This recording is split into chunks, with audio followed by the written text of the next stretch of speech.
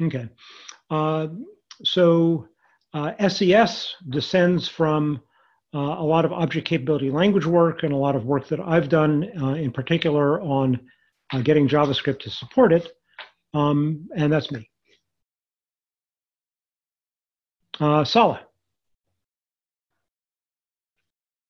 Oh, yeah, well, Guy knows me. I'm kind of doing a lot of experimental work, but I'm also working with Guy on modules in Node.js. And basically, I come from the printing world, where I have stopped being like involved in the production realm and focused a lot on research related to image processing and trying to create this image processing ecosystem that uses JavaScript purely and taking it very, very slowly, I guess. Okay, Guy. Sure. Yeah, thanks for inviting me on here. It's great to discuss. We're still doing introductions. I'm sorry. Okay, sure. So yeah, I been working on modules for quite a while. Created the module loader system.js. Also been working on a project called JSPM for many years. And I started working with Bradley on the modules integration into Node. Just over 2 years ago now, I think. Yeah, that sort of has grown into what we have now as more and more people have got involved. Yeah, I've also got more involved in the Node.js project as well from that side. So I do a lot of open source, and then I do consulting to kind of subsidize it and make it work as a lifestyle. Yeah, so that's... Okay, Kate. Hi, I'm Kate. I work at Agoric as a smart contract developer. Previously, I've just been kind of a Node developer, but my interest has been more towards the smart contract side. And so I've been learning more about the internals of JavaScript and the internals of Node and things like that. Okay. Daria. I'm currently a PhD student. I'm working on, overall, I'm working on language-based security, and in particular, I'm working on a programming language called Wyvern, which is capability-based, and we have developed a module system using capabilities. Okay, Richard. Richard Gibson, currently with Oracle, and I kind of fell into this group just from mutual interest. I have no direct work at the moment with object capability, but appreciate it as a model and really hope to see JavaScript compatibility. Okay, thanks. So Guy, you have the floor. Great. And just to get an idea, how much time should we try and keep it to? I mean, I probably won't take very long to go through it. But if there's any time box, do just let me know. Okay, so the only hard limit is the full meeting, the 2 hours. There are some other things I would like to discuss today. Sure. So, you know. Okay, well, it won't be very long at all, I'm sure. So you'll have lots of time to discuss other things as well. Yeah, I can, to just dive into the background on this. We've got this new PR up on Node at the moment, which is basically the combination of our work in the modules group, which Salah has also been involved with, and this is kind of getting to the point now where it's ready to merge into master and be released with Node 12, and we've kind of worked it to go with the Node 12 deadline release date, and this is still flagged under an experimental modules flag. But the goal is that this kind of works towards the main major changes that we want to have in place on core for when we unflag and release, finally, after all these years, ES module support in Node.js. And so there's a number of things that are being done that are going to set new conventions in terms of how people use modules in Node, and therefore what modules they publish on NPM as well, and how those NPM modules behave. So this very much sets the conventions by which everything else will effectively follow. Line of semantics that Node publishes, et cetera, et cetera. So the semantics and all their properties are quite important, because the semantics that we get in place now are the semantics that get all the convention and community convention ecosystem usage on. And basically the semantics that we'll be stuck with and we'll never be able to change. As an example, I believe in IO, they previously tried to deprecate the buffer global. And it turned out that this wasn't possible at all because of the amount of CommonJS packages on NPM that were using this buffer global. So, and it might have been, I believe that's the exact details, but I might be wrong on that. But the point is that once you have these things being used with such a huge amount of usage and reliance in the wild, you can't change them. And so there's the opportunity here in the shift to ES modules to possibly deprecate the process and buffer globals. And it's an opportunity that we won't necessarily have again, because once people start writing ECMAScript modules and publishing them to NPM and relying on them working in Node 12 whenever the experimental modules flag is removed, then we're stuck with it. So it's kind of one of the side semantics of modules that would be nice from a security perspective if we can possibly remove these. Now that is a difficult thing to do because V8 doesn't actually allow us to use a different global in ECMAScript modules than from CommonJS modules. And it doesn't look like we're going to get that functionality soon. So it's been quite hard to craft something that can provide this support. And in the end, it's ended up, I actually originally did something quite similar to what the Realm shim does, where I was just trying to look for that PR earlier. I couldn't find it now, but I can possibly share the link afterwards, where it sort of does a with global and then creates a separate global for CommonJS modules, then is exposed to ES modules by doing a kind of a wrapper for the CommonJS case. Yeah, the key thing is to do the with not on the new global itself, but onto a proxy that reflects things onto the global. Yes, so that was I believe that was the approach. I think it was a with proxy. The PR is there, it was working, and the approach was able to achieve this goal of making sure that you couldn't access them in the ES module case, and only in the CommonJS case you would get access to them, because CommonJS modules are already wrapped. But there was a lot of objections to that approach. I still can't see it here anyway. It should be one of these PRs. But basically the objection was this approach will be too slow because we're doing this proxy lookup, and also some concerns about changing the wrapper of CommonJS. Okay, let me interrupt you here. You were using the proxy lookup in order to implement this on Node as it is now.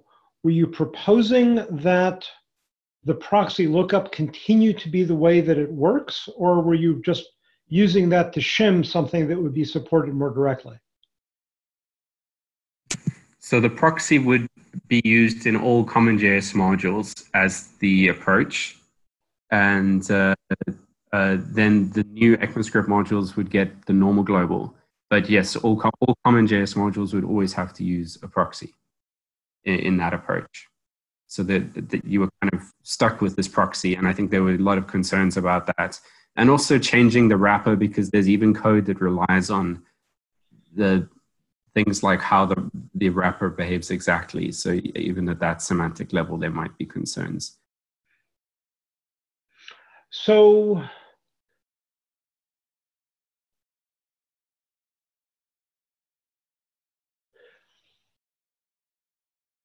first of all, let me say that actually having the proposal be that Node in production uses the proxy mechanism to do the isolation, I sympathize with the concern and hope that by proposing something and getting it accepted, we can get a deeper direct support for it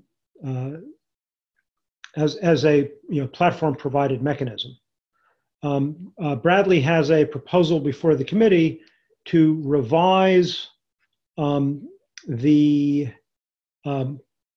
essentially do a little refactoring on the specification around globals and evaluation in order to create a spec structure that can be extended to accommodate multiple globals and multiple evaluators that evaluate in the scope of different globals. Yeah, so we certainly, if we get first-class support for these kind of changes in future, that would certainly be a path, and then ideally, these kind of approaches can be improved. And I think there is a degree that we can actually look at upstreaming any additional fixes to V8 that need to be made for Node to make this stuff work more seamlessly. But yeah, so I finally found that this is the PR where it got knocked down pretty quickly. And Matteo was objecting, who's a TSC member of Node.js. Again, kind of based on the performance argument of the with proxy, because a lot of packages will directly access process and possibly in tight loops as well. And anyway, so it's just not a possible approach. But then something that made that possible recently was V8 have released a new, they have a new type of context API that Node.js was able to itself upgrade to use. So Node.js actually no longer uses a JavaScript wrapper for CommonJS anymore. Oh. Just recently it was able to move out of this. I should be able to find it here. And it's basically just a V8 equivalent of the same wrapper approach, where it's basically a context object that gets passed. Instead, I should be able to find it here somewhere. Does this new V8 mechanism apply both to modules and to evaluated scripts? Right. So this mechanism actually only applies to evaluated scripts, and there isn't an analog of it for modules. It only exists for the script goal. So yeah, we're using a compile function API. This is a complete replication of the V8 API arguments as well. And this argument here actually allows custom context. And I think the wrapper is done by actually just using custom arguments. Values that can be passed. So when you say custom context, what is a context? So it behaves like a with statement, but at a lower level. So it's not a syntactic with statement. It's basically just you can create a custom scope that wraps the execution and actually reference an object. And so that's what I've used in this PR approach, where we have a CJS context object that is able. Can you see the screen okay there? Yeah, quick clarification about context. Sure. So it's basically a compiled function will have this context, and it will become a function that you can execute more than once with the same context, or is it executed after compiled and then the context is garbage collected? So the context is actually just an object, and what we do is we pass an object to the compile function. I'm trying to find the line here. But basically, you pass it as an object, and what it'll do is it'll treat it as if you've written a with statement with that object in the actual V8 engine at a low level. So it turns that the property accesses on that object become available at a scope level outside the declaration of the function itself. So it's as if you have a var that is before your function. Yes. Okay, perfect. So it lasts on subsequent calls. It's not like the transient variables inside the actual body of the function. Yes. Yeah. So it's as if it exists outside the function just before the global access. So it's sort of like a mock global, and then it'll try the global. Okay. So if the object that you're providing for the context does not have a particular property, that this mechanism that you're showing us will still proceed to try to look up the missing property name on the genuine global. Is that correct? Yes, exactly. So it allows us to intercept that global scope lookup while still retaining the usual semantics of a global lookup, basically. Okay. So what you're suggesting is that to provide process and buffer, yes, in lexical scope, but not yes. on the global object. Technically,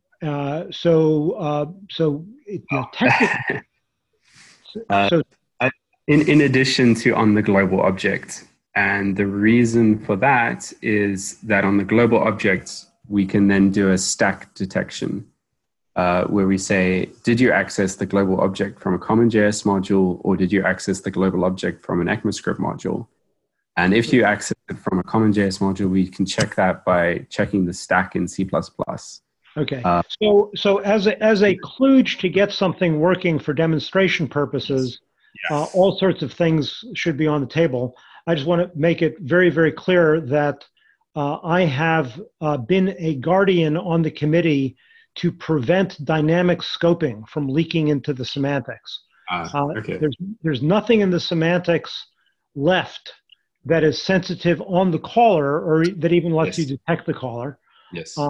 And I would certainly move to kill anything that tried to introduce that semantics. Right. So yeah, this isn't a cowpath that one would want to pave with any kind of spec approach.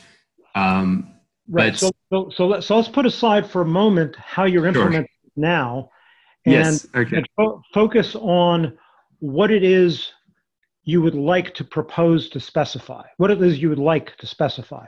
Okay. So basically, the point is, it's I guess. One should think as well about things is, you want to design for the future, and you want to be able to accept certain compromises on the past. And in doing that, what we're doing here is opening up the design space of being able to say, process and buffer. This PR actually still keeps process and buffer as available in ECMAScript modules. It just provides a warning when you access them. And the idea is that we can start to reserve the design space around not necessarily using these globals. And that will allow for better semantics in future. So would the globals still exist on the global object? Okay, so we replaced, on the global object, they do still exist, but as getters, which when you're not accessing it from a CommonJS module, which, in 5 years' time will widely be regarded as an entirely legacy deprecated module format. When you access these globals, right now it'll warn, but it'll still give them to you. In future, we would just possibly even throw, or we could just return undefined even. So, quick question I ran into a couple of days ago when I was playing with a build that has that. I usually do type of process equals object to detect if I'm a node. Type off will throw a warning, I assume, if it accesses the global. But then you're saying that we're moving towards a path to actually not have it there. Yes. So it's a process in global this, global this. Would that be the way to detect node in the future? Like using the string process in global this, and hopefully we can find a way to actually change that. Yeah, we'll need to reconsider that pattern. I mean, the point is that if we make process available in modules and it works, then that pattern will establish for modules, and then we can never remove it ever.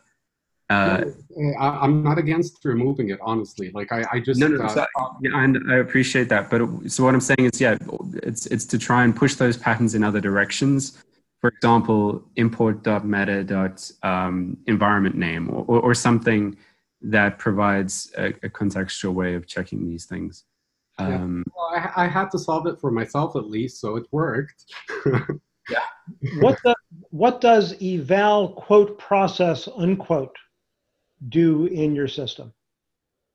If you're in CommonJS, that would access the context version, which would do that with style object lookup, and you would get the normal process object.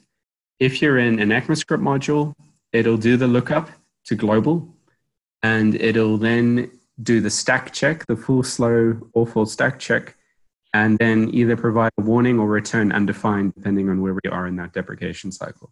So first of all, the stack check is a non-starter, as a mechanism for going into production. What would you actually want to do going into production? So I don't think there is, short of getting, like, I think the ideal approach would be a V8 API that allows, the thing is we can't even offer different globals because we have to have the same global between CommonJS and ECMAScript modules. So if we want to provide different global values, that's a non-starter. Unless we did somehow have separate globals, but I don't see a way for that to be possible. So why not have separate globals? I think it's too late at this point to get a V8 approach for that all the way down, because that's normally, a few months lead time to get that sort of stuff. And at the moment, we're kind of already past that point, unfortunately. It could be possible. I did actually have some discussions with various members of the V8 team about having a separate global, but because it's something that has no need in browsers, it's difficult to get it prioritized for Node. I don't think it's something that came easily to hand. So I did have some brief discussions about that, but nothing. Okay. Who just actually let me know separately through email who on V8 you were talking to.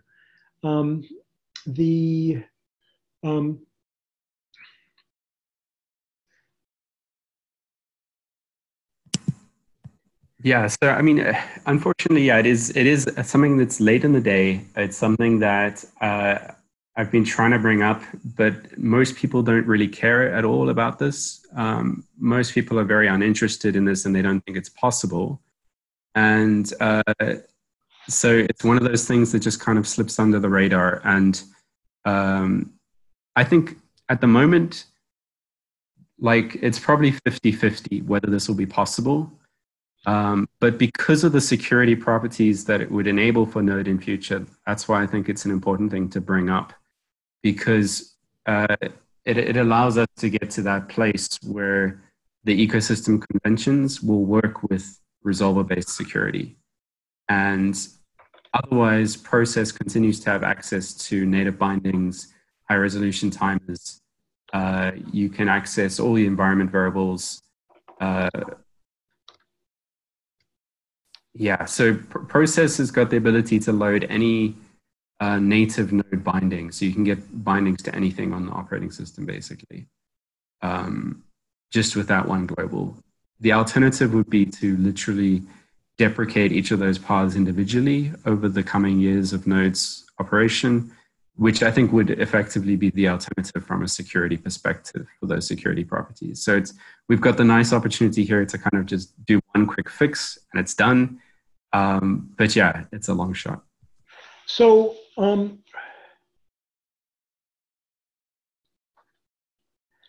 the node thing that wraps an individual CommonJS module, the thing that used to be a function that's now this other mechanism that you just showed us, it brings new things into scope specific to that module, in particular require and module. Could you put process and buffer into scope using that mechanism, so it's just in the global scope of CommonJS modules, but it's not on the global object? Yes. So that is what is done to avoid the stack lookup for performance cost. In this approach here, it uses exactly that. If I can find it here, this is the wrong. So yeah, we add in the process and buffer into that CommonJS scope specifically. CommonJS context object, and then we write buffer onto it and process onto it, and then provide it in the CJS loader here. So in that case, I don't understand why you also need to put them on the global object. So that is because we need to have full backwards compatibility for CommonJS module users. And people could do things like they could change the process in object to instrument it for instrumentation purposes by writing to the global. They could also access the global directly when checking process. For example, Dash does that. It actually reads process from global.process and uses that version. So support those backwards compatibility scenarios. That's why we have to keep the global check. And yeah, that's the reason for that. I mean, I'm not even sure it would be possible to just deprecate that global check, because if we also get a deprecation warning in those cases, that would break a lot of things like Lodash. So I did try. Wait, so hold on. Let's take Lodash specifically. Lodash depends not just on process and buffer being in the global scope. It actually depends on them being properties of the global object. Yes, that's how Lodash does the check.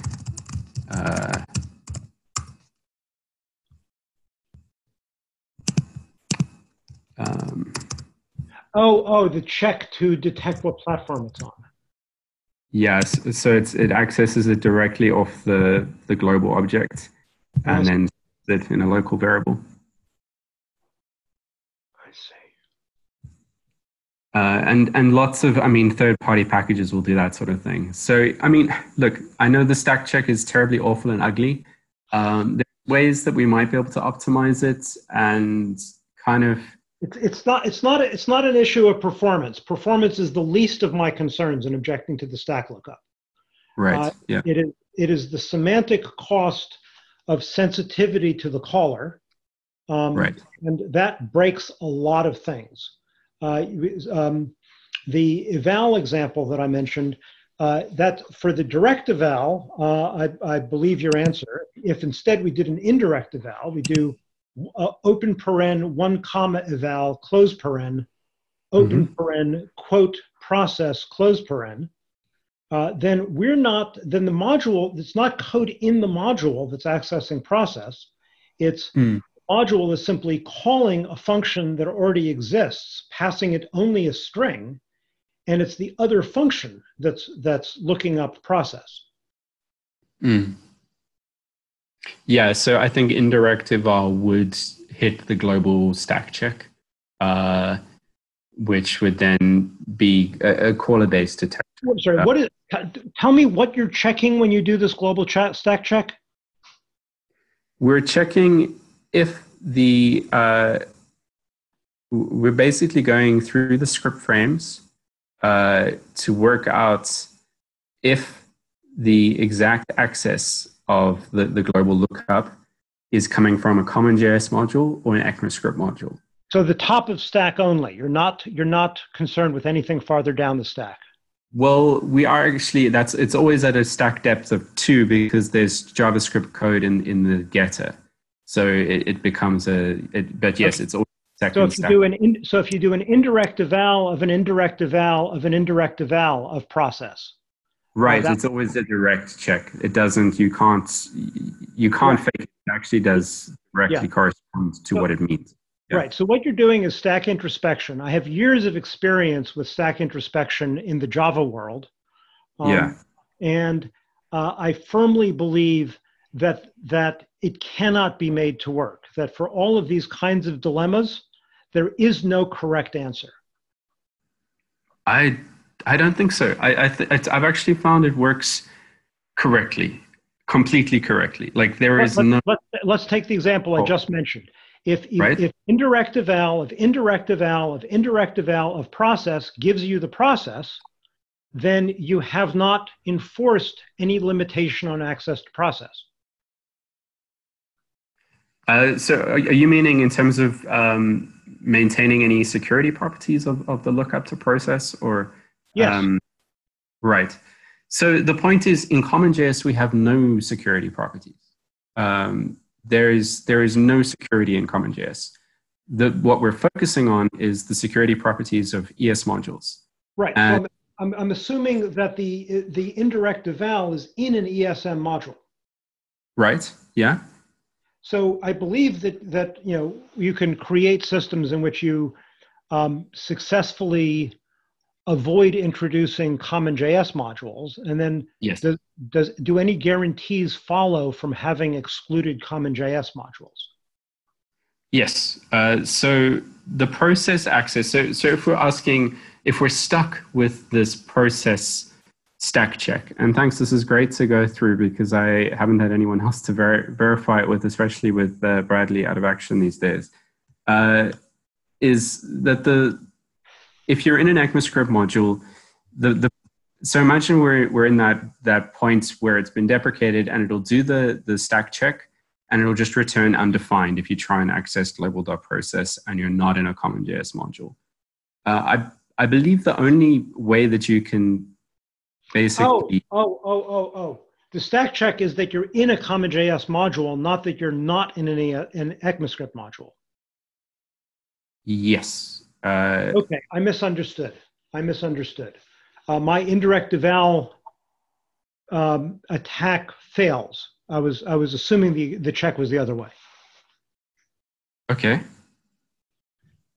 Yeah. So the check isn't ideal at the moment. I've actually also spoken to the V8 team about an improvement we can do to the check to make sure that we're using unique identifiers to make sure we've got the right identification of the script. And I've already been suggested a way to do that better. So basically, if this does land, then, because at the moment it's just a string-based check that could be effectively wrong. In the rare cases, we're just checking that it's the right ID of the source file. Okay.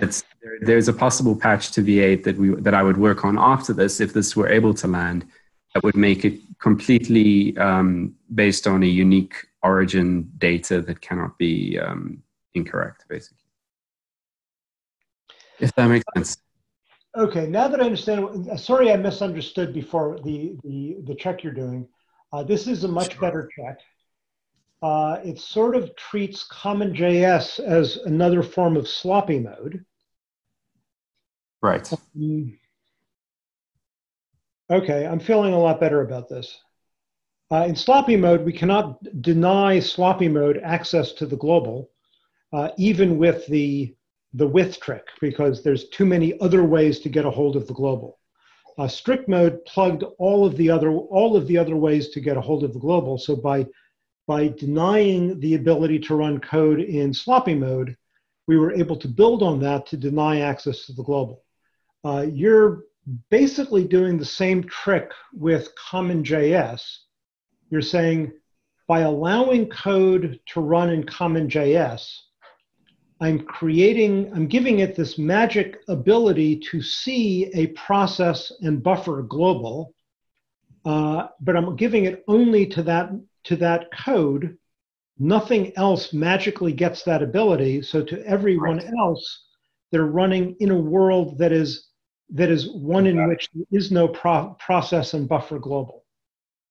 Right. It would. There are still getters, but the getters would return undefined, and there wouldn't be a way to fake that, because that's protected script origin data that's created when the script is initialized. That can't be accessed or changed from userland. Okay, so now let me. Okay, so I think I believe this, that it does have good security properties. Good. It has some surprising and non-backwards compatible consequences from CommonJS code. So if in CommonJS, I do an indirect eval of an indirect eval of process, I would see undefined and not the genuine process because the CommonJS module is not at the top of the stack. But that's not a security problem. That's a backwards compatibility problem. And probably if that turns out not to be compatible, it's not going to hurt anybody other than attackers. Right. Yeah, I'll have to. I haven't tested that case, but I can check that. From a backwards compatibility point of view, doesn't sound like something that would be a common pattern. And the most important thing is that anything that's, I guess you have some kind of threshold of backwards compatibility where it's, how likely is it? And if it's something that's so rare that you have to really construct it to create that case, then we're fine. But usually, even things like, so what I'm also worried about with backwards compatibility is things like users who are doing object.define property on global and expecting certain semantics around that. And that's one of the main reasons why I feel it's important to get it into this major release now, the Node 12 release, because just changing process and buffer to be getters as opposed to normal value properties is going to be enough of a breaking change that we can't add that on later in Node 12's lifecycle. Whereas the goal is to unflag modules in Node 12. So that's one of the reasons why it's so pressing to try and merge this in the next 2 weeks, while we still have the possibility of getting pull requests into Node 12 release. And as I say, it's a difficult battle because a lot of people, they don't see any benefit to it, and they don't believe that it's going to be backwards compatible. They think it's going to cause problems. And, so I remember Bradley was explaining that there is a process by which changes to Node are tested against a large corpus of existing packages. Have you tested this against that? I haven't actually, but yes, that is the next step. Right now, there's a block from the modules group itself, where the modules group wants to discuss it further, which is happening on Wednesday. And then we'll bring the discussion back to Node Core after next Wednesday. And then, moving to those tests is definitely a next step. I'll speak to those who run those CI jobs and see if we can get that going, definitely. So it's just trying to push it through and I guess making the Node reviewers aware of what these properties are and why it might be useful, and I guess also to convince them that it's possible and that this will work out. And definitely getting that data will be a huge one on this, and showing that it can pass the tests of the top however many hundreds of packages that CI check can do. So that's the next steps, definitely. Okay.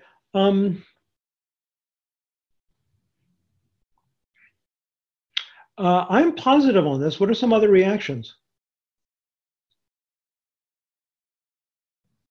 I'm as well. It seems to be a huge step forward.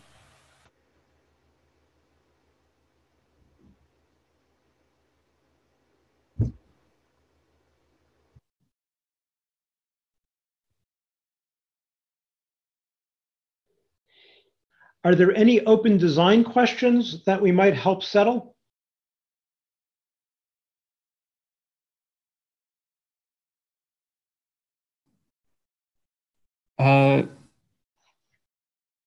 Certainly. So if anyone wants to review the PR, further review is very welcome. If anyone wants to test it out as well, that's very welcome. So yeah, I'm certainly like, that's the thing is just to get eyeballs on this. I've discussed it with Bradley a bit, but yeah, just looking to get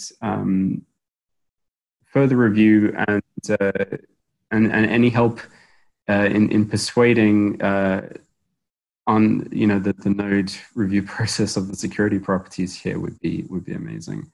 I was working on that PR for frozen intrinsics in Node, the new frozen intrinsics flag, and I provided the document. I believe it was an SES document on why you would want to freeze the intrinsics in a JavaScript environment, and that very much helped show that there was a body of research around the arguments there, and that it wasn't just me as an individual saying, "Hey, let's do this." It was actually a whole philosophical direction for the project, and I think that helped a lot. So some kind of any type of way of indicating that that there are some security properties here that could be useful for Node as a project in future. Yeah. Would be a huge help to the argument, because it is an uphill battle trying to get this through, but yeah, we'll know next week, basically. So. Yeah, I think for me, when I thinking about it as like the way we engineered to leave sloppy mode behind, really helps me understand that this is, that this is not causing any semantic difficulties elsewhere. It's just a mode that we hope to be able to put to bed, where there's extra magic authority lying around that is otherwise denied. I would hope that the getters, that if we had better platform support from V8 for this, that it would be nice if the properties were absent, except when looked at by a common JS module. Yeah, it's difficult to tell how that can move forward. I mean, if we have new language semantics to, again, it's that same problem of, while we share the same global objects, that is a difficult thing to do. Yeah. And unfortunately, I think we probably are stuck with the same global object at this point, regardless. So, but you never know what, if there are new ways of handling this in future, or what global hooks could open up in V8 in future.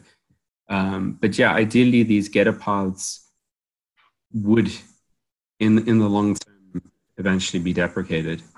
I mean, it'll certainly stick around for a while, though. This, yeah, I mean, it's no small thing to stick these getters in that are going to lie around for many years. So I'm actually, it's very early. Like I'm not going to be presenting anything at this point, but I have been exploring this idea of first-class bindings, where we're actually trying to avoid the reliance on getters, and to extend the ability of how you would import from an ESM module, to make it something that you could actually have the similar behavior taking place. I have not really explored how that would translate to the global, but it's related to namespace, dynamic namespaces, basically. So it will eventually be, a point of focus for me, at least when I'm doing that work. So I guess the one question that would be helpful,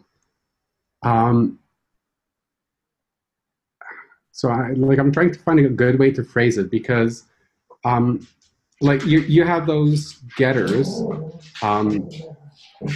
that you're setting on the global object itself. Is there like if you compare that to how the window proxy object does almost the same behavior, is the implementation comparable in that regard?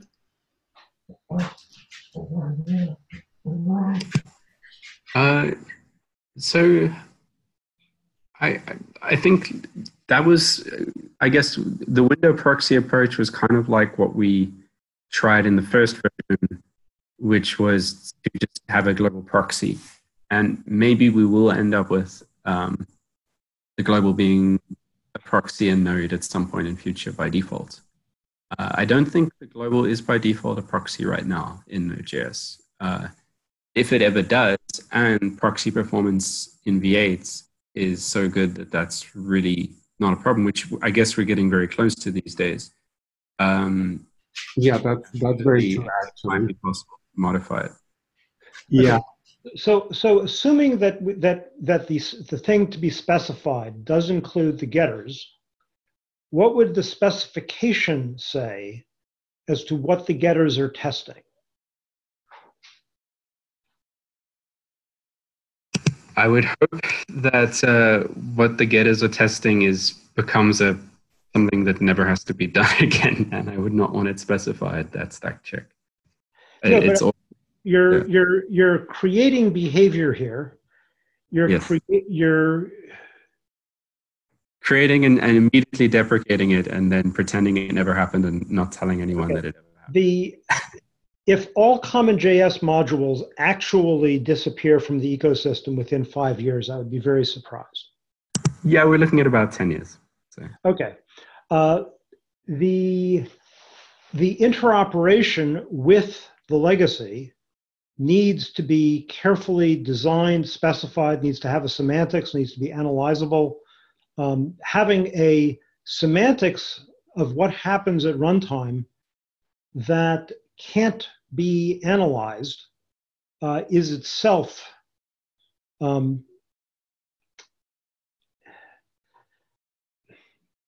problematic. Yes, I certainly appreciate that. Ideally, semantic would be the semantic would be the rule, which is that global.process and global.buffer are available in CommonJS modules, but not in ECMAScript modules, where they will just be undefined getters. So the question is, what does it mean to be available in? We need to unpack available in, because functions in one module call functions in another module all the time. You're in lots of things simultaneously. The benefit we have here is that in means a direct or indirect evaluation anywhere within the source text of a CommonJS module that is not running through any type of VM or Realm constructor that's altering the evaluation. So let's take another example. If code in a CommonJS module does a reflect.get on the global with the string process, what happens? I'm not sure. I don't think it'll work. Okay, that's good. So a static way of thinking about what's being specified here, let me try it out and you can tell me how it differs from what you have in mind. Sure. Is that within CommonJS modules, every syntactic property lookup, meaning every dot, every square bracket that's looking up a property, has the magic behavior that those property lookups see the process and buffer properties as having those magic values. But the magic is in the semantics we attribute to the dot and square bracket, the syntactic property lookups, and therefore it's a lexical or static issue, not a dynamic testing and computation issue. So unfortunately, I guess we could do it. It affects dynamic global property access as well, because if you were to access through a string named process and you didn't know beforehand, so dynamic property access does the check. But only dynamic property access that uses a dot or square bracket, where the dot or square bracket appears syntactically inside the CommonJS module. That's what I'm trying to verify. Yes, yeah, 100%. And it has to be the exact global object. It won't work for any other object. I guess you could basically read those getters off the global object and relocate the getters themselves. And then you'd have access to this magical piece of code, which would effectively be a new piece of functionality in your JS environment, which would allow you to effectively now have a function that can tell the difference between a CommonJS module and an ECMAScript module. So maybe that's the biggest risk, is exposing that functionality in a way that can be read off with object.get own property descriptor and potentially moved around. But again, it would only tell you what you already knew in terms of, are you in a CommonJS module or are you not? Even if you were to relocate those getters and call them directly in different contexts. Does that make sense? I do have a question on the context of like a VM context, right, in Node. And correct me if I'm wrong, but I believe at an earlier time, I tried and maybe didn't make the conclusion. I can't remember if I'm right or wrong. Sorry. That when I used the context object that had a prototype,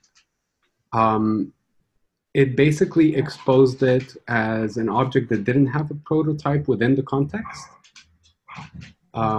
Is that even true? Like, it has been a very, very long time, so I could be getting this very wrong.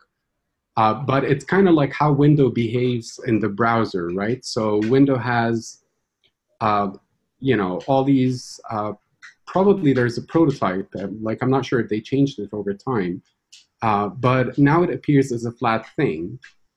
However, the global in Node has, a deep prototype chain that reaches all the way. You can inspect it all the way to event target or event, like the event,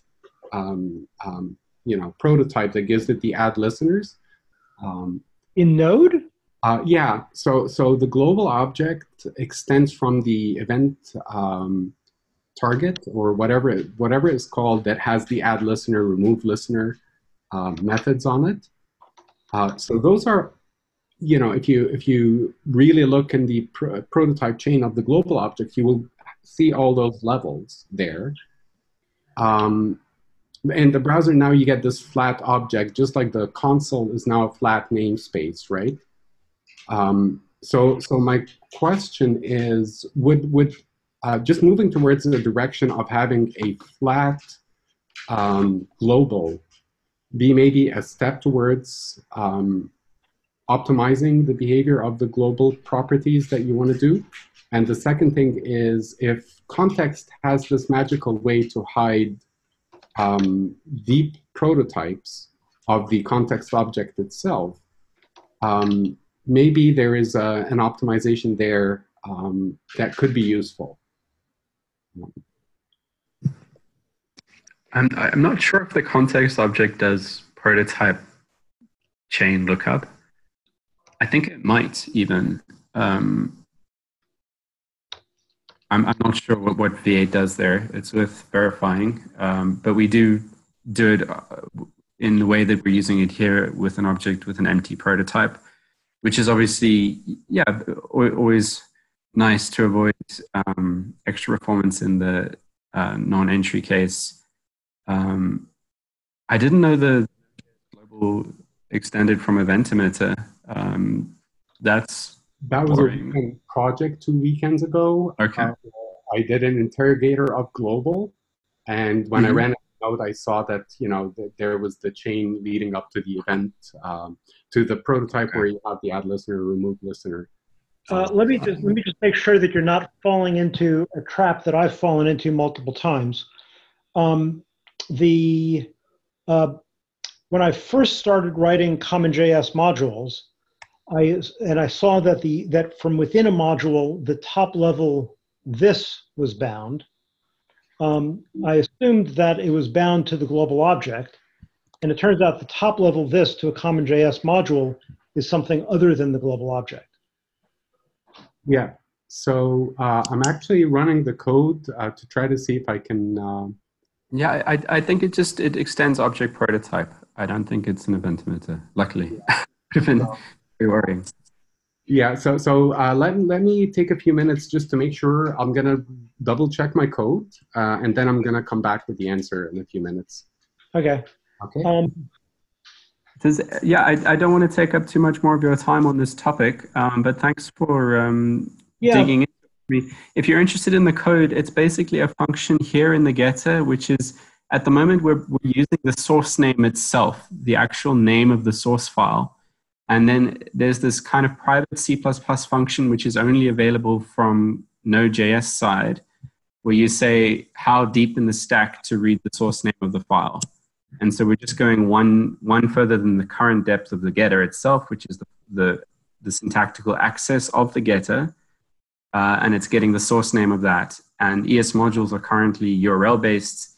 So this check works, but this is a terrible check, which will be replaced with a V8 approach of actually checking the origin ID and making sure that it corresponds to the exact ID of a CommonJS module, which I have an approach that I'm going to work with V8 on if this gets in.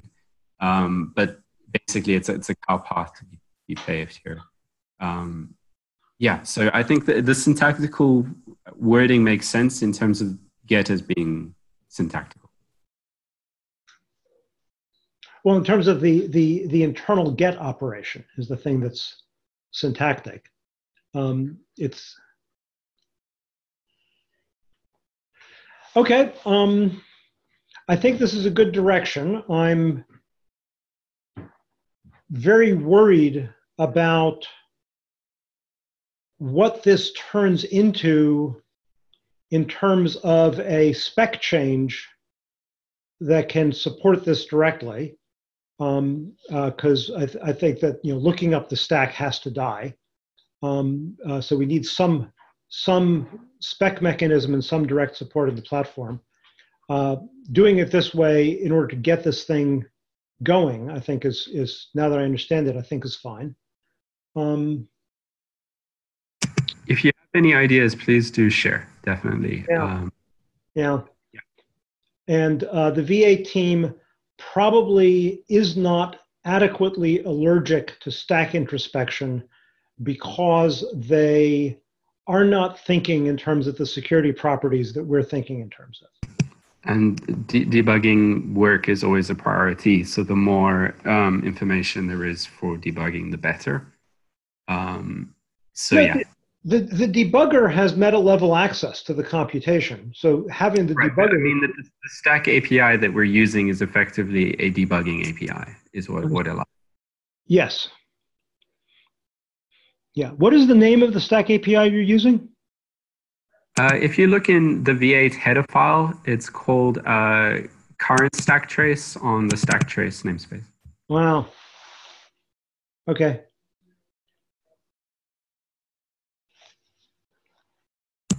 Sure. Thanks so much. If anyone has any questions further, feel free to get in touch. And if you want to review or have a look at it or leave comments, it's very welcome. Okay. Thank you. And certainly feel free to stick around in this and future meetings. Sure, thanks. I'll stick around for a bit now, definitely. Okay. So let's discuss what some other topics are. I should take a look at what it is that I had announced in email.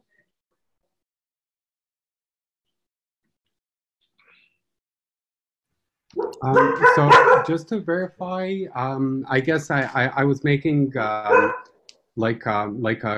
drew a conclusion on something and I got confused. It wasn't really intentionally looking into it, so I got it wrong actually. Okay. So I apologize. Thanks for investigating. Thanks.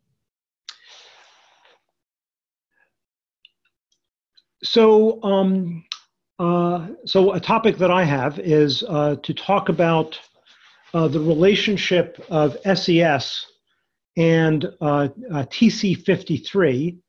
TC53 is a new standards technical committee under ECMA that's focused on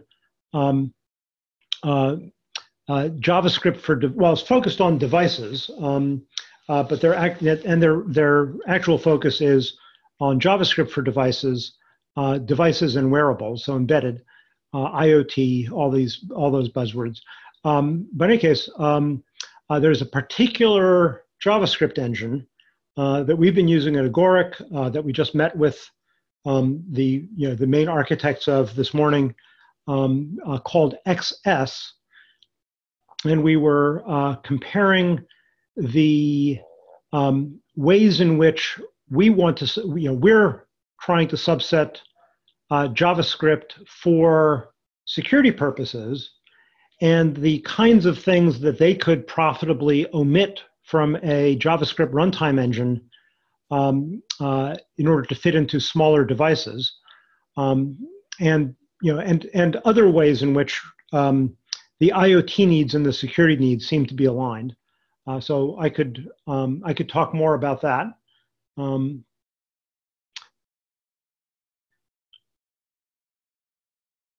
Okay. Let's see. So the first thing is I'm going to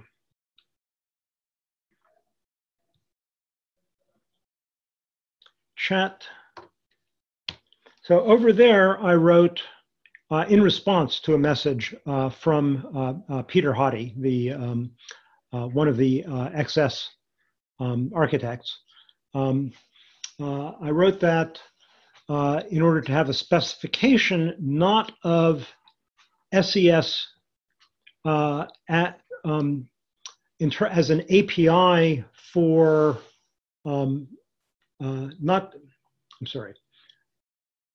not in terms of specifying an API for creating a SES environment out of a full JavaScript environment, but rather just focused on trying to specify what the resulting SES environment would be in such a way that you could build an engine that was just a standalone implementation of SES, omitting all the rest of JavaScript.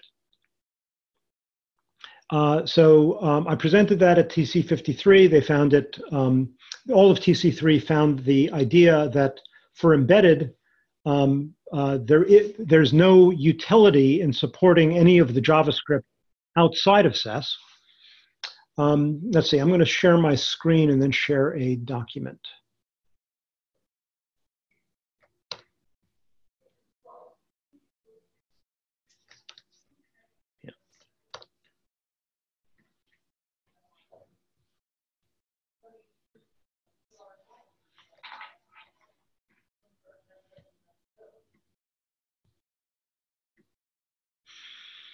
Okay, so these are some quick notes that I put together following the meeting. So the alignment between the, we were basically talking about what's needed to get the engineering effort to actually have an XS that's specialized for SES. And from our Agoric's perspective, and XS that it's a plausible thing for us to be running on blockchains. It's very exciting that the same set of changes seem to make the engine more suitable for both niches. XS is already set up so that you can configure it at build time with regard to what components of JavaScript you want at runtime.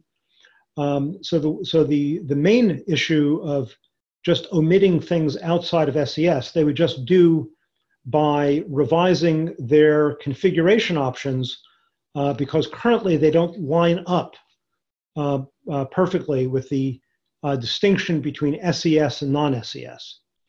Let's see, what's not shown in my notes here is, which I'll add right now, is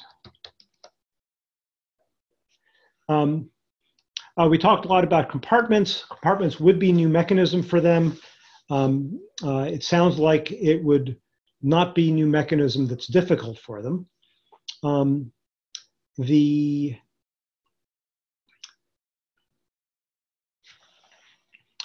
going to do this, and I'm going to.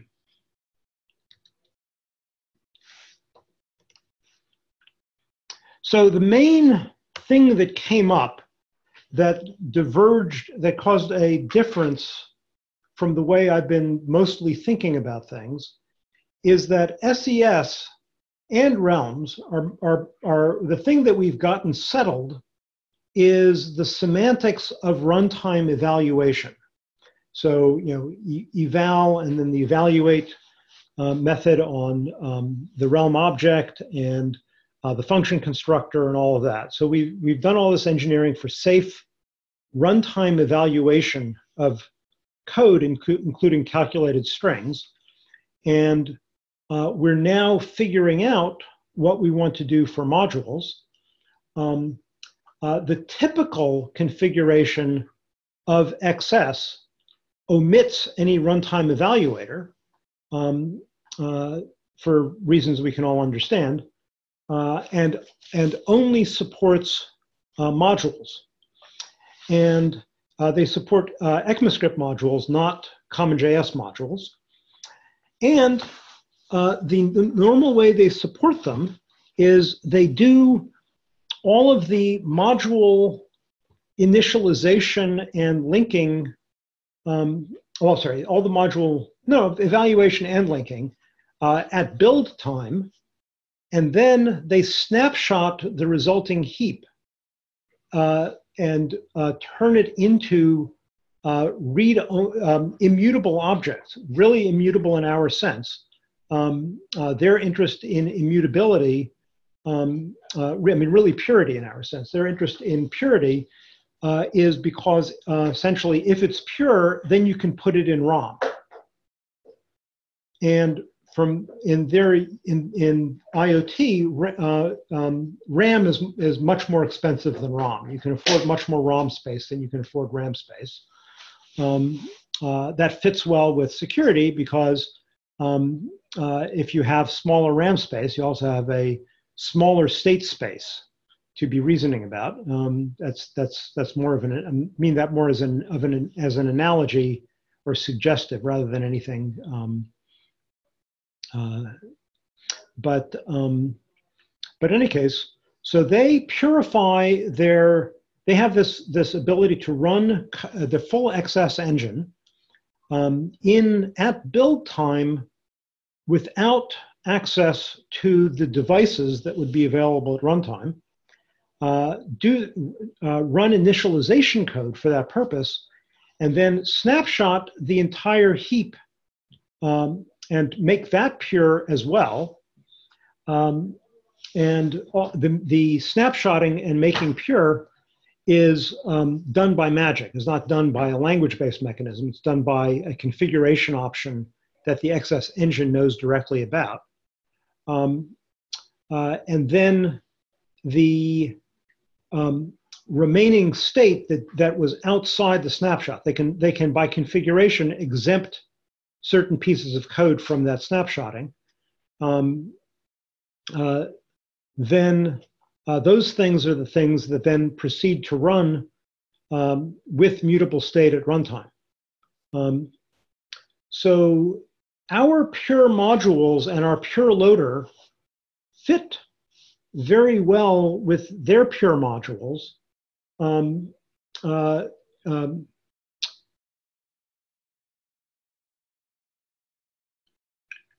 A possible proposal issue for the committee is we've been having an interesting time trying to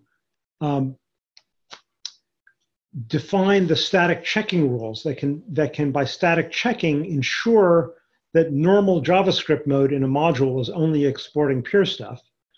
One could imagine proposing a mechanism such that a module declares that it's only creating pure state, and where the platform itself somehow enforces it by means that cannot be currently expressed in the language. That would certainly reduce a lot of complexity from our point of view and make code much more natural to write. You wouldn't have to sprinkle harden calls everywhere. We also talked about Jessie. One of the things that I thought was a nice perspective is there are always tinier devices. You know, as we succeed at doing circuits at smaller and smaller scales, it doesn't just mean that we always have more transistors to play with. It also means that we can build machines that are ever smaller and that are therefore still constrained. And for some of the ones that they've actually encountered, Jessie would be useful. There was actually an important use case for which XS was lost because it was too large, but Jessie would have been fine with. And for Jessie, their sense is not to do it by configuring a subset, but rather port their experience from XS rather than porting code. Jessie is small enough that just building an engine to run Jessie from scratch would seem to be the more useful approach. And it also enables them to drop some runtime state from the Jessie heap that standalone Jessie wouldn't need, but Jessie within SES or within, would still need, such as the bookkeeping to enable properties to be mutable. Jessie, to a first approximation, has no mutable properties.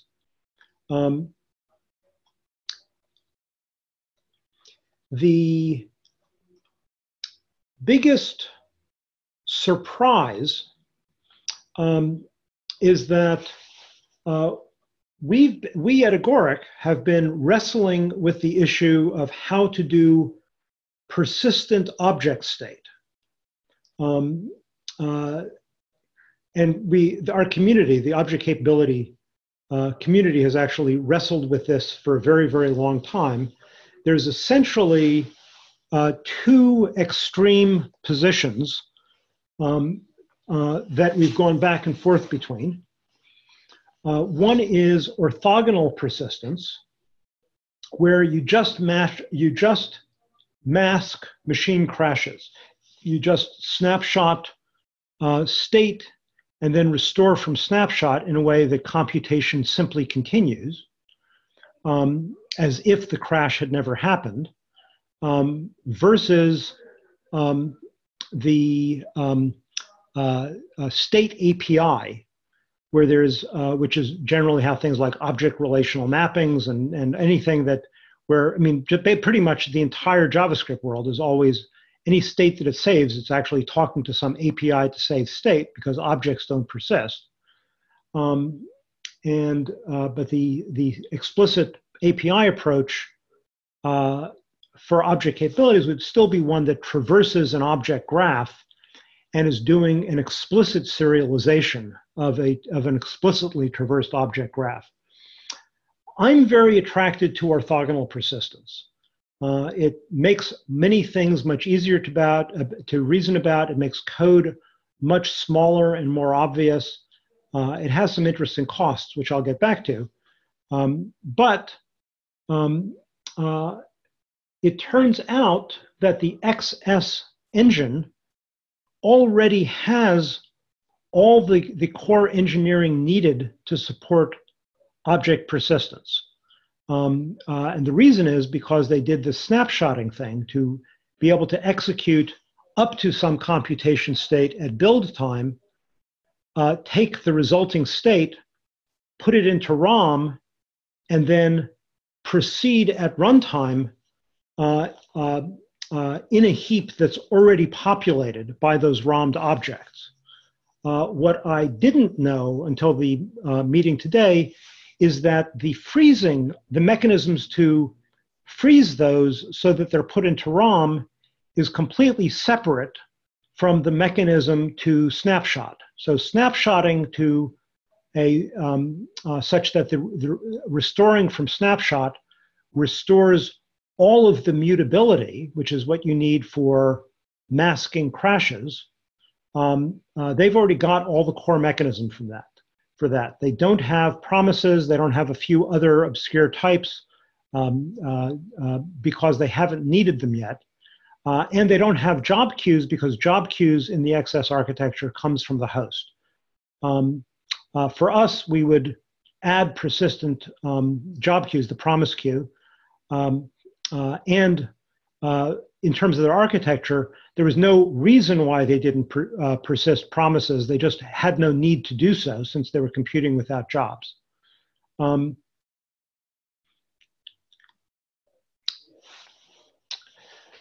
So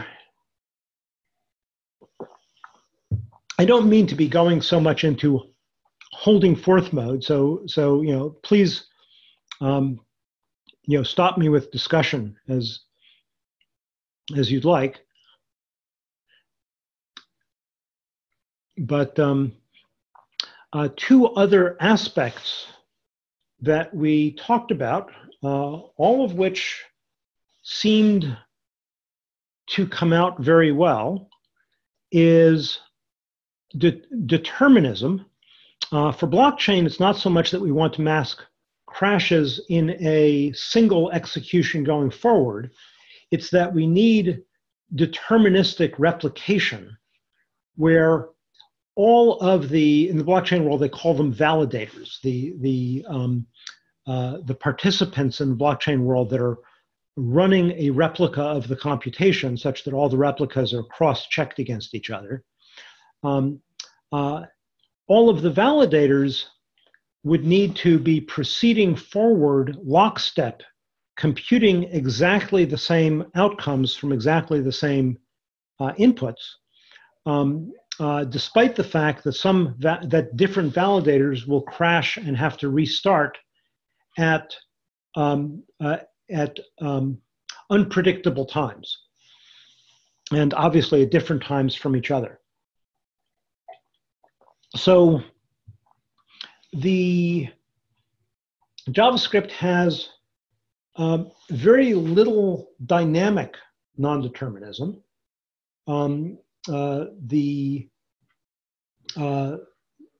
There's the legacy date, which gives you access to the current time. There's math.random, and there's shared array buffer for doing shared memory multi-threading, which we're never going to do on blockchain. Other than that, there's really no current dynamic non-determinism in JavaScript that I can think of. There's spec non-determinism and platform non-determinism in the sense that the spec has purposefully some wiggle room in it, and the different implementations of JavaScript make use of that wiggle room, so they differ from each other in semantically significant ways. This is the case with WASM as well, and the WASM on blockchain folk have already figured out sort of what the right standardization interaction is to deal with that issue, which is the WASM specification has a tiny bit of wiggle room that's absolutely necessary for the performance that WASM needs. Specifically, they allowed themselves wiggle room on the bit representation of a floating point NAND, because different platforms do that differently, and there's no way to normalize it without a performance cost that WASM in general is not willing to pay. WASM on blockchain is perfectly happy to pay that performance cost and more, because the language execution is not your bottleneck on blockchain. So they just picked a NAND format. So the general thing that's going on here, and they use the right terminology for it, is starting from the agreed spec, they created an agreed refinement of the spec. So it's a new spec, but the new spec is a refinement of the existing spec, where all of the unambiguous choices that the new spec makes are choices that are allowed within the ambiguity of the original spec. I would want us to proceed in the same manner because XS is the engine that we would be interested in running in such a manner. And I think it's the only existing plausible candidate for anybody to use for this purpose. I would start that refinement biased towards whatever it is that XS actually does, as long as what it's doing is not, bizarre or unpleasant for some reasons, and we didn't run into any of those. The one that makes the biggest change from existing JavaScript, which I was very surprised to get immediate agreement on, is the text of platform-generated error messages. The spec is deterministic with regard to what conditions trigger a platform-thrown error. It's unambiguous with regard to what error is thrown, but then it's completely up to the spec as to what the contents of the string are that supposedly explain the error to a programmer. Refining that by simply writing into the refined spec the text content of presumably English error messages is not something that any of us want to do. So I suggested that XS, at least when configured for these purposes, all of the platform-generated errors have an error code as their error string, and then the programming environments built around XS use a side table that's not part of the execution that look up the error codes in order to present human meaningful error message strings.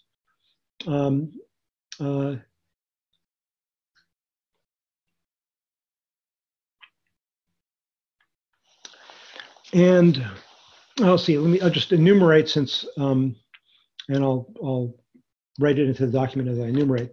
The sources of non-determinism, spec non-determinism, there's the for in loop.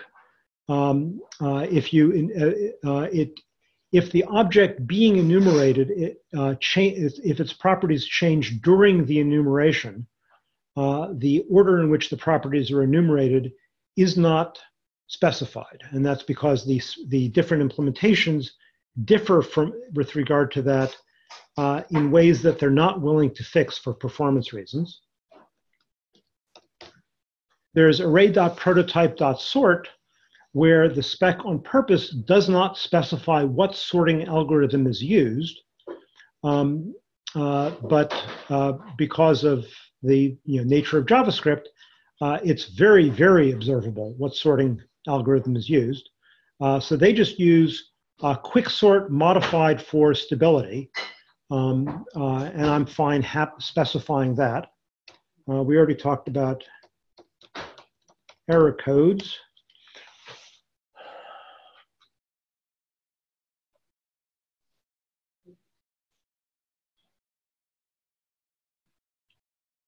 That's actually all I can remember in terms of remaining specification wiggle room in the SES subset of JavaScript.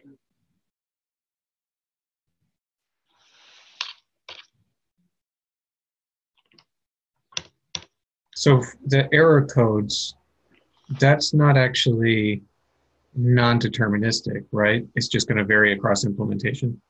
Right. Well, so that's what I'm distinguishing between spec non-determinism versus dynamic non-determinism. Oh, okay, sure. Right. So all the three of these that I've listed are spec non-determinism.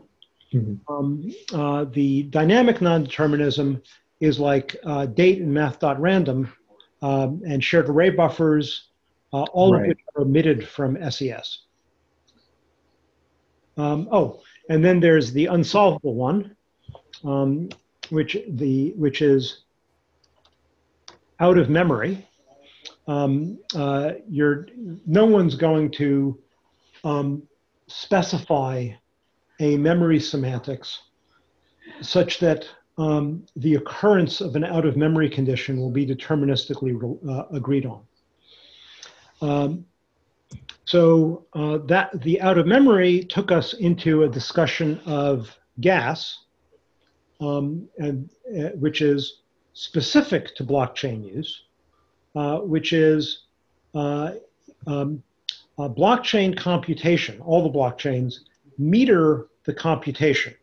So there's some kind of budget represented by a number called the amount of gas, and as computation proceeds, the number gets decremented.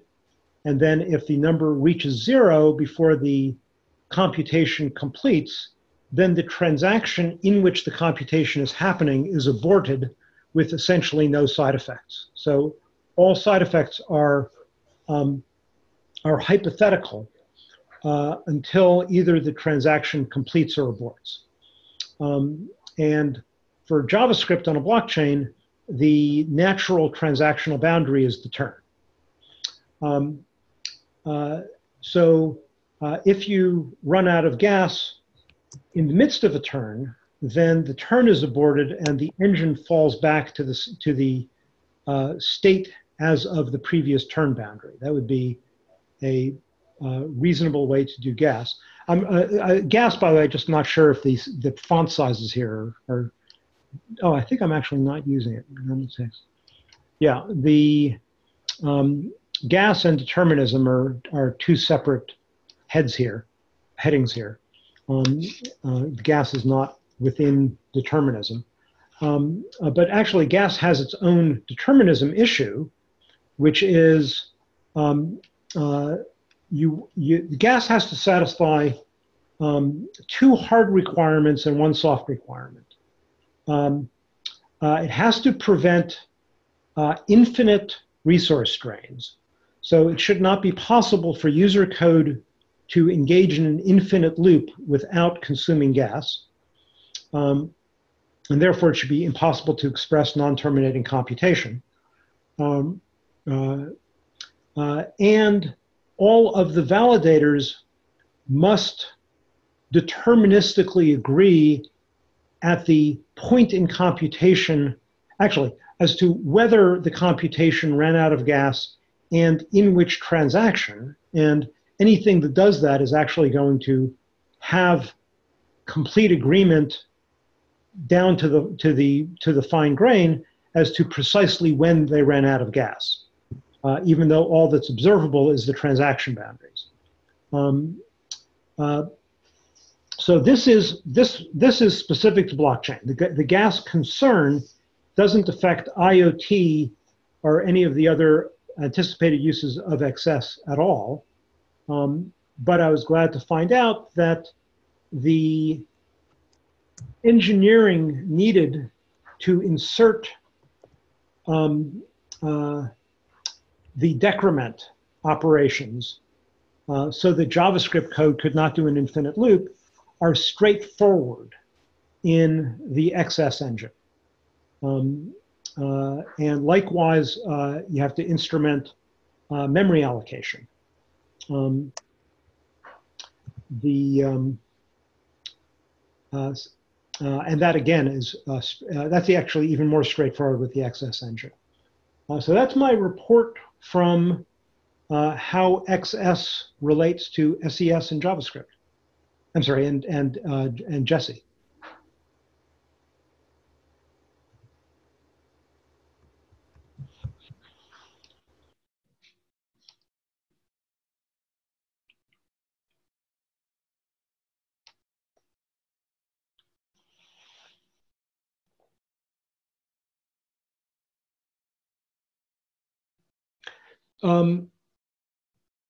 So the issue about having a magic operation for purifying module state is probably the thing that's the most surprising change from what this group has been doing anyway. Any reactions to the prospect of specifying a magic purify primitive and actually getting direct support for it into the language?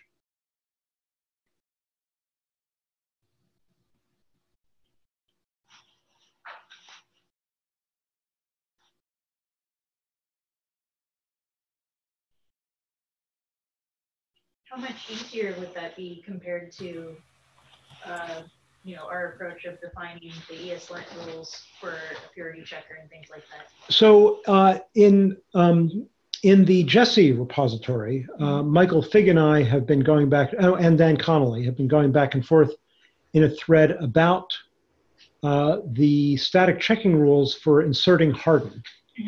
And he's finding it painful. He has a challenge example for me that I have not looked at yet, so I don't have a response yet. But it's certainly plausible that once you start using it, that it turns out to be notationally more painful than I expect. The reason why I am expecting it not to be that painful is I've just been manually writing Jessie code, manually hardening things to the point that I'm confident in my own head that everything's hardened. But of course, any static checking rule is going to be more severe than what I think I'm confident of in my own head. Right. So Michael Fig has proposed two other ways to intervene in order to create guaranteed hardened surfaces. As I'm saying this, I'm realizing that I am confusing the conversation. The Jessie static checking rules are doing two things. They're ensuring that modules are pure, and they're ensuring that exposed API surfaces of objects created by Jessie are transitively hardened. Right, which is a requirement of being pure, right? Hardening is a requirement of being pure, but we're requiring hardening a lot more than is required for purity. And the notational pain that Michael is running into is all about the additional hardening of runtime state that is not needed for pure modules. And therefore, a built-in platform mechanism for purifying modules rather than using our static checking approach buys us much less than I was thinking a moment ago. You still have to, most of the harden calls in order to harden API surface would still be needed with our static checking plus harden approach. The two interventions is he has suggested a stronger form of harden that he calls immunize,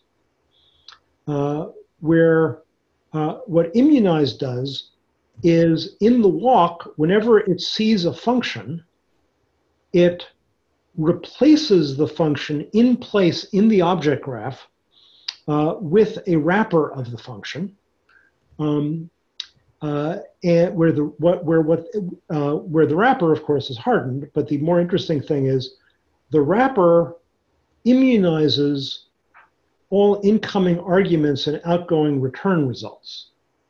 So it has the kind of transitivity that we associate with the membrane, but it's not intermediating to an object graph. It's just sort of doing direct surgery in place. I expressed on the issue thread, and what is still true, is that I'm profoundly disturbed by the prospect of doing the surgery in place, but I so far haven't found anything wrong with it. And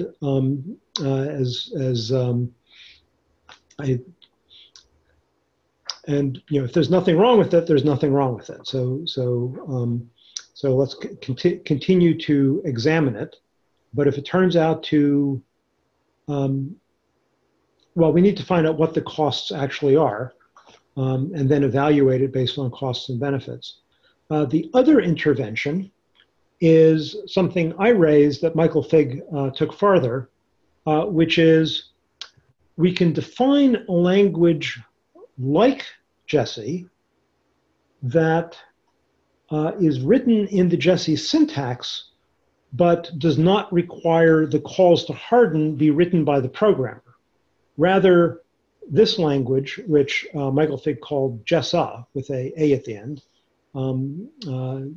a better name solicited, that is basically a source rewrite of Jessa into Jessie that essentially can be have the form of our static checking rules, where everything that we would have rejected in our static checking rules because of the absence of a harden, instead the rewrite would just insert the harden. So then when you're writing Jessa, you're not writing in a subset of JavaScript because things are harder than they would be if the program was written in JavaScript. But any execution that doesn't run into the lack of mutability, any execution that doesn't, for example, try to mutate a property that has been made immutable because of harden or because of the rewrite, any computation that doesn't run into those things actually would run the same way. So you have a sort of preservation of functionality under lack of error, but not preservation of enforcement or execution under error. This is what I've called in the past a fail-stop subset of a language, and I think it's still a good category to keep in mind. It is, from previous work, I can say that it's definitely a kind of subset it's useful to be thinking in terms of. Then Michael Fig, what he's actually doing in the Jessica repository, the compiler for Jessie, is he's not writing code in Jessie directly. He's writing code in the Jessie subset of TypeScript and using TypeScript to rewrite it to Jessie. So his final recommendation on the rewrite path is Tessie, which is you basically write in the TypeScript form of Jessie, but since you're using a rewriter anyway, and since your source code already is not in JavaScript, just overload the rewrite mechanism to also insert the calls to harden. And I should just, since I'm explaining it this way, I should just mention he's not inserting calls to harden, he's inserting calls to immunize, but that's an orthogonal matter.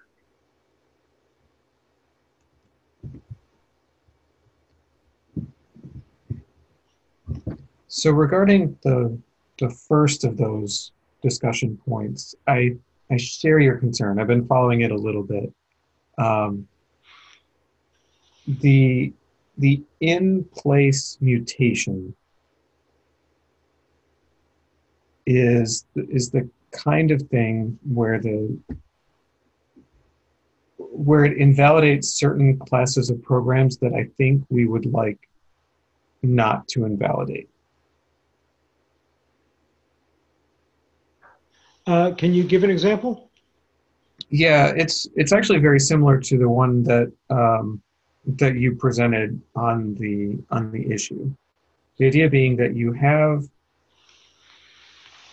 either an array or an object where the properties, in that graph is a function. And if that function has a reference inside the module, say, that you would want to be able to do a comparison between the direct reference and then the value at the right place inside the object graph. Could you share your screen and write the example that you have in mind? Oh boy, I'm not sure. It's possible. I don't see a screen sharing option at all. You're in Zoom? Mm-hmm. So in my Zoom, at the bottom middle, there's a green icon called Share. Ah, okay. Is that the right thing? I found it. Is this? Okay. I am now seeing what I suspect is your screen. I see a little text edit box. Oh, good. So I'm trying the Zoom whiteboard. Oh, I didn't know Zoom had a whiteboard. I didn't either. Okay, so I need to pull up. Well, I suppose it's actually fairly simple, right? So we could have.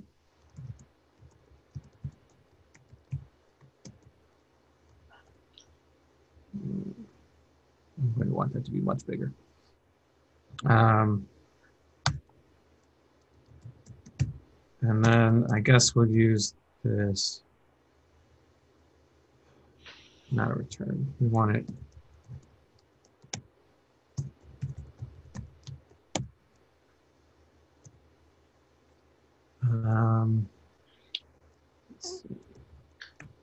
Just as a trivial example, and I suppose foo itself in this case would be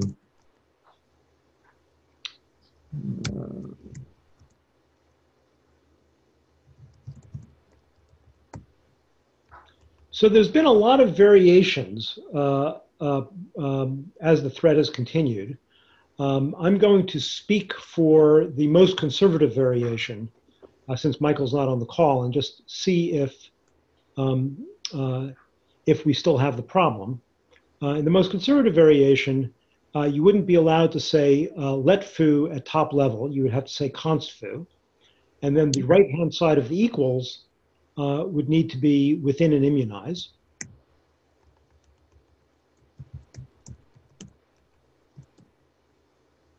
So foo would already be not the lambda that you wrote, but a function that wraps it.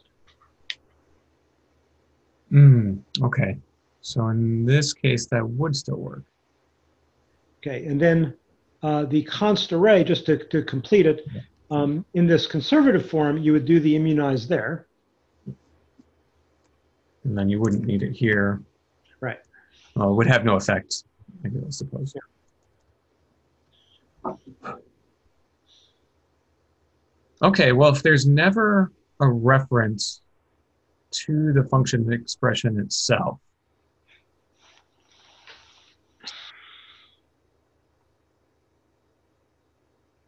then I think we're okay.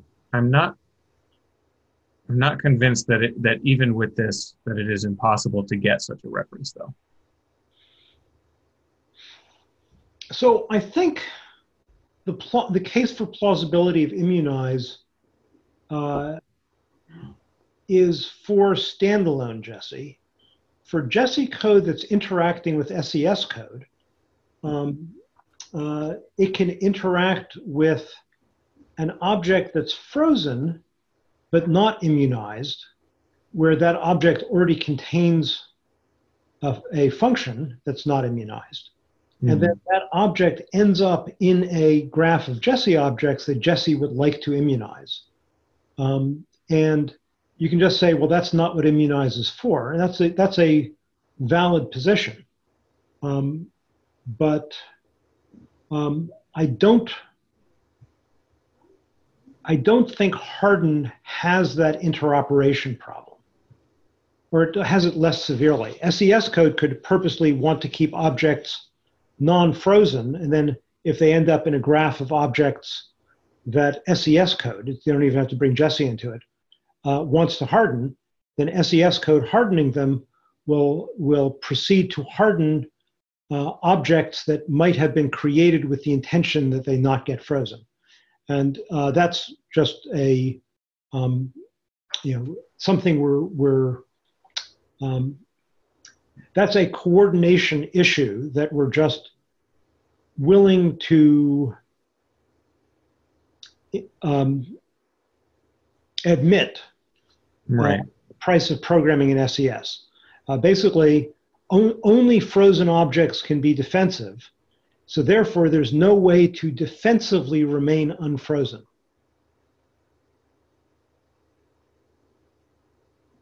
Yes, I agree with that. Yeah. But I think that, so I think that interoperates perfectly well with Jessie code that's using harden, and I think it interoperates poorly with Jessie code that uses immunize, but not in a way that hurts the SES code. It's a way that causes the immunize to fail, and if the immunize fails, even harden can fail. If the immunize fails or if harden fails, in both cases, we say that none of the security guarantees follow if the operation failed. So there's no contradiction there either. Yeah, again, I agree. It's an explicit recognition of being outside the box.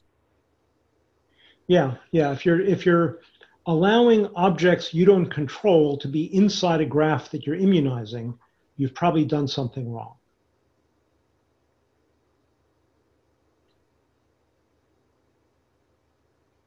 Okay, so in this strict form, then I have to withdraw the objection for now.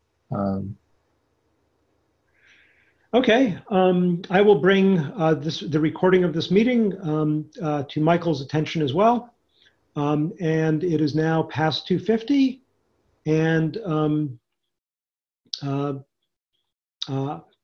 adjourning the meeting. Thank you. Thank you.